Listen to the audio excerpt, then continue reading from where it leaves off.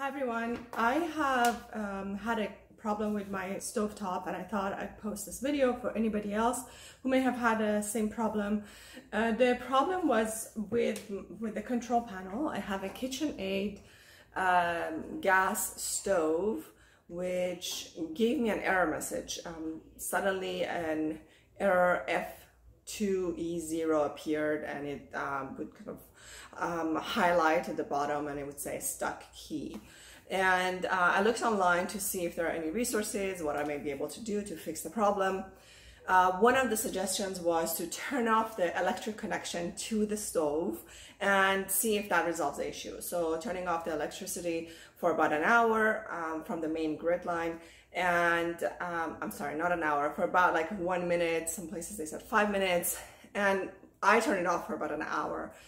Came back, turned it back on, and pressed the off button twice. So off, start, clock set, and that's supposed to reset the system. So hopefully any circuit issues would be resolved. That did not work for me, so I opened up the stove, I took it apart, and it wasn't very complicated. I mainly wanted to get to a part of the stove that would give me access, and I'll show you here. So that would give me access to this front panel. And this is a glue on. This has been glued on.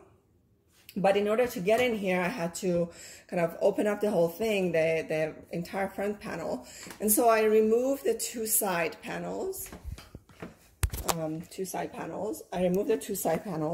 I also removed the back panel, which was perhaps not necessary. But I removed the two side panels and came back. I removed these knobs, so all four knobs, I removed them all. And once you remove everything, you get to the back of this front panel, and you will see the electric circuit board. So I'm just going to pause and come. So here we are. I am removing the knobs just to demonstrate. I've already removed all of the screws that were holding this piece together. So the screws are right here. For this particular stove, I had to remove the panel in order to get to this screw that holds the front panel together. So I removed all the screws, and let's remove the knobs. Actually,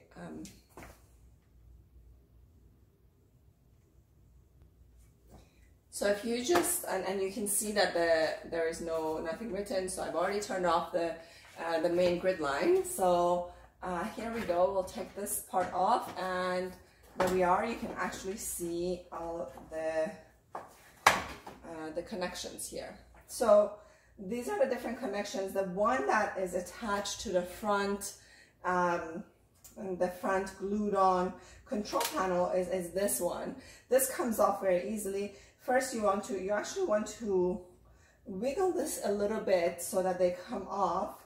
You don't want to pull at anything, so you will just kind of wiggle it a little bit and it will come off. I'll show you. And just be very soft with it because you don't want to break anything. There we go. So they come off very easily. Just going to put it back on. And that's the same thing with this one. You can just kind of wiggle it and it comes off, it comes undone. And just going to take all of them off. This one off as well. All right, so all of them are off, and now you can actually take the front panel off and take it to a workstation.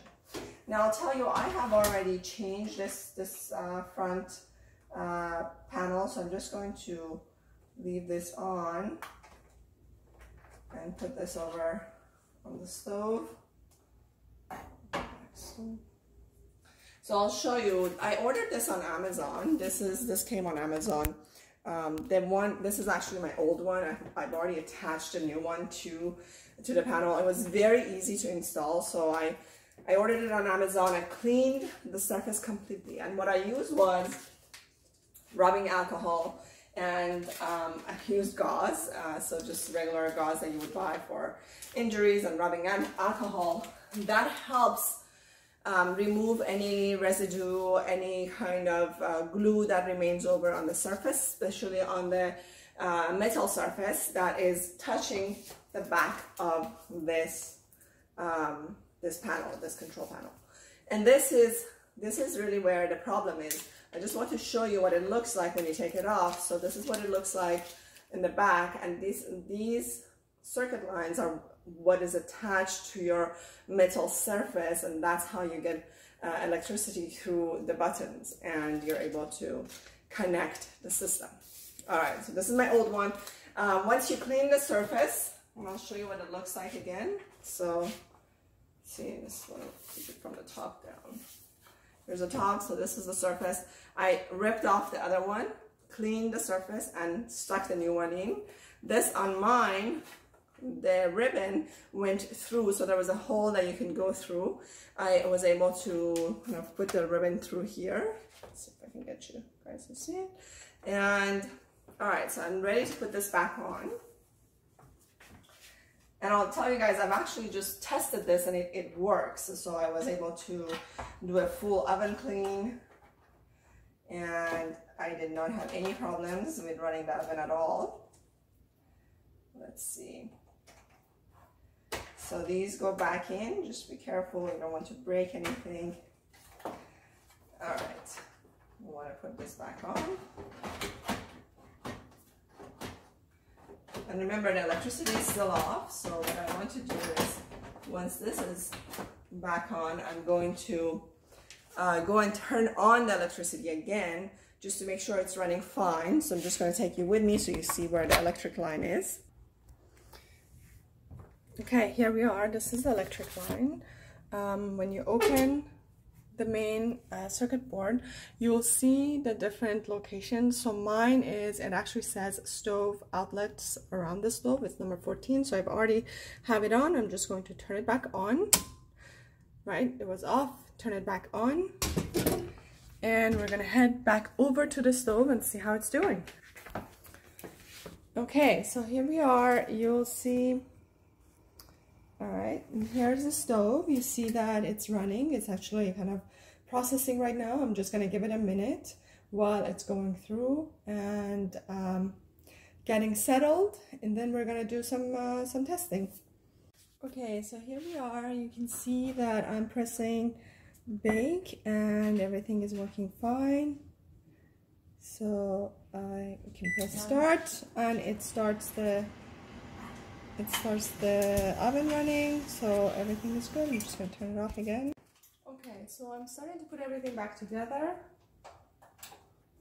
And what I've noticed is I don't want to make these too tight because it actually affects the oven. So I'm just going to make them tight enough to hold it together. These are the screws that go to the sides before I put the final pieces back on, which is the side panel and the back panel.